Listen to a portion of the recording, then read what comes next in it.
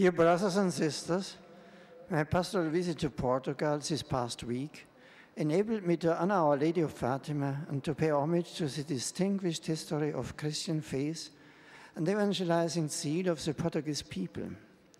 The visit began with a mass celebrated in the Terreiro do Paço in Lisbon, where I urged Portugal's Christians to carry on this great work of evangelization in our own day.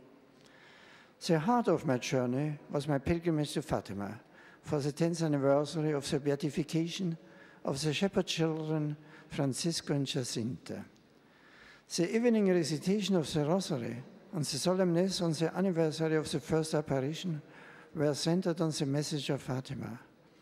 Our Lady's exhortation to prayer, penance, and conversion is essentially a summons to hope in God's merciful love and trust in His saving plan, which triumphs over the threats and calamities of history.